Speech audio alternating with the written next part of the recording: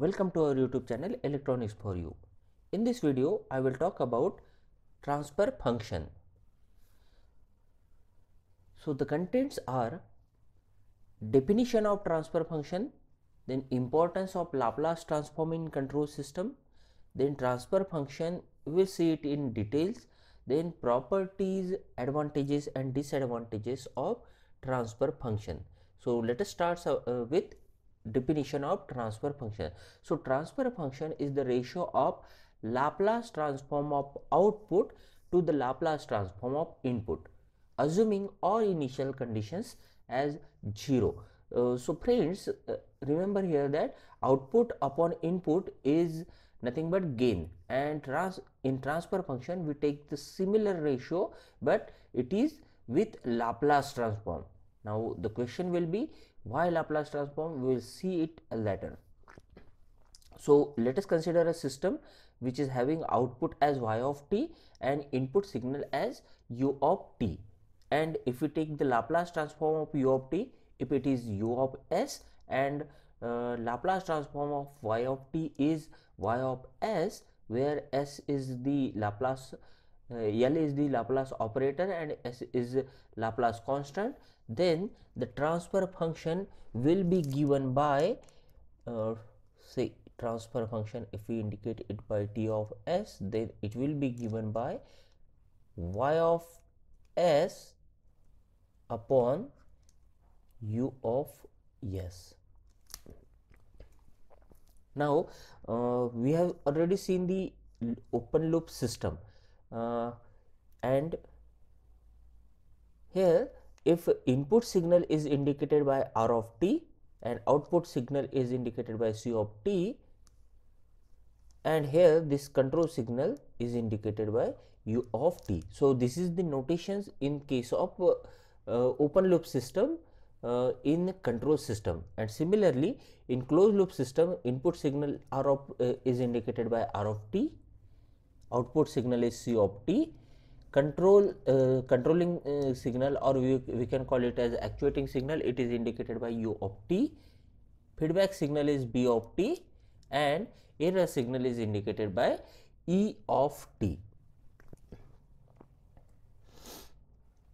Now we take the ratio of Laplace transform of output and input. So the question will be why we consider Laplace transform in case of control system. The answer is Laplace transform converts a common functions into algebraic function of a complex variable s. For example, Laplace transform of sin omega t is omega upon s square plus omega square. It means that a sine function is converted into a mathematical function. Similarly, Laplace transform of e raised to power minus at, that is exponential function, is 1 upon s plus a. So here these complex functions are converted into simple algebraic function into a complex frequency domain. Here s is equals to sigma plus j omega, where sigma is the real number and j omega is the, here omega is the complex number and j is our complex variable. In mathematics it is indicated by I. Similarly, Laplace transform of derivative, if we take the Laplace transform of dxt by dt, then it is s into x of s into x of 0, where x of 0 is the initial condition and s into x of s, here x of s is the Laplace transform of x of t. So s into x of s is nothing but a multiplication of the function, thus a derivative is converted into multiplication. Similarly, in integrals, here it is converted into the ratio, that is x of s divided by s. This is the Laplace transform of integral. So we can see here that a complex function is converted into simple function in case of Laplace transform. That's why we use the Laplace transform in case of closed loop, in case of control system. Now again let us consider the same closed loop system, and we have already considered the same signal which is indicated here. Input signal R of t, then C of t is output signal, actuating signal U of t, and respective Laplace domains are here. Laplace transform notations for R of t is R of s, C of t is C of s. Just this capital letters are the small letters are converted into capital letters with s as our, instead of using t we use here s. This is the Laplace transform notations for the respective signal. Now again consider the same definition of transfer function. Here in control system, R of t is our input signal, C of t is our output signal here, and if we take the Laplace transform of this, then R of t is converted into R of s here, and R of t is converted into R of s, and C of t is converted into C of s. So the Laplace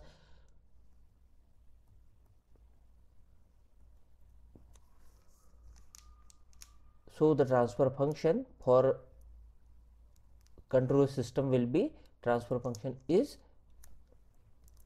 let me take here it will be equals to C of s divided by R of s, that is Laplace transform of output to the Laplace transform of input with initial conditions. Here initial conditions equals to 0. This is the definition of our transfer function. So the question will be, if in general our equation is like this, here y is our output and x is our input, then the transfer function g of s will be Laplace transform of output with it is the ratio of Laplace transform of output to the Laplace transform of input, and with initial conditions as 0. So we can consider here it is y of s divided by x of s, and y of s is nothing but the coefficients of all these signals. So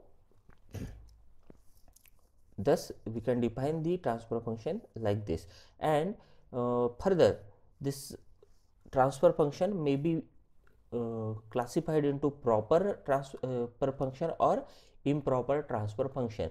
If the order of denominator is greater than the numerator, then we can say that such a system is having proper transfer function, and if numerator is greater than the denominator's order, then this will be improper transfer function. For example, if we consider, let us take the example of if it is s cube plus 2s square plus 5s plus 1 with s square plus 2s plus 3.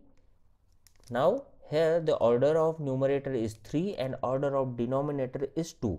Now such a function is called as improper transfer function, because the order of numerator is greater than the order of denominator. But if, say, let us take the example s square plus 2s plus 3 again in numerator, and in denominator if it is s plus 1, here you can see here that the order of numerator is greater than the order of denominator. Such a function is called as proper transfer function. Now let us consider talk about the properties of transfer function and where it can be used. So transfer function can be used to find the stability. This is the most important part in case of a transfer function, that we can find the stability of a control system by using transfer function. Then time domain and frequency domain characteristics of the system can be found. Then output of the system for any given input can be found by using transfer function if the transfer function is known. For example, we have already seen the definition transfer function as Laplace transform of output to the Laplace transform of input. Say if we know the transfer function and further we know the input, it is Laplace transform of input. So if we know these two factors, so definitely we can find out the Laplace transform of output, and by taking inverse Laplace transform we can find out the exact output. Further, poles and zeros of the system can be found by using transfer function. Now let us talk about the advantages of transfer function. By using transfer function we can find out the gain. Then integral and differential equations can be converted into simple algebraic equation, and once the transfer function is known, the output of the system can be determined for any input signal. We have already seen it now. Then poles and zeros can be found. So all these are the advantages of our transfer function. Now let us talk about the disadvantages of transfer function. Here the transfer function is valid only for linear time invariant system. So it is only valid for linear time invariant system. If it is a time variant system, or if it is non-linear system, then the transfer function is not valid for this. In a transfer function, initial conditions are neglected because we always consider initial conditions as 0, so the initial conditions lose their importance, and transfer function does not give any idea how the present output is progressing. Thank you. And friends, if you like this video, please subscribe our channel and press the bell icon for notification. And like, comment and share. Thank you.